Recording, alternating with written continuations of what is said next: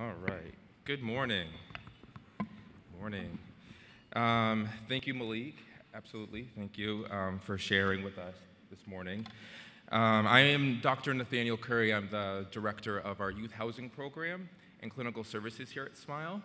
And I definitely want to take 1 second to say thank you, and out of appreciation to my full team. I have a wonderful team that is really dedicated to the mission of providing youth housing and really seeing clinical services expand in our community, specialized clinical services expand in our community. So thank you to them, and it's especially to our case manager, our social worker, Morgan Carrillo, who works every single day with our youth, every single day, and on call, answering the pager and the phone around the clock. So thank you, Morgan, and thank you, everybody, for that.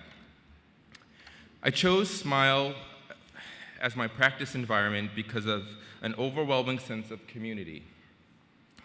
The community, the ability to create a community in the workplace and the extended community with our family here at our brunch and in our other community events.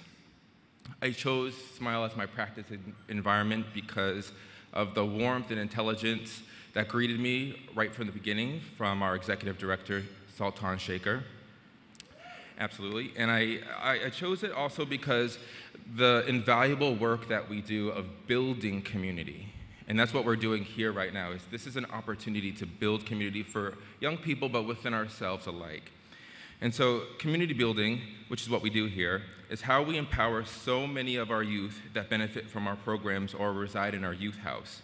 As a social worker, I can tell you that some of the most powerful ways we can empower a community is by attending to a person's needs, by teaching them how to be self-sufficient. That's teaching them how to be self-sufficient, right? Not just giving things. And that's what we do in our program. And by allowing them to have the opportunity to build and gain meaningful, healthy relationships.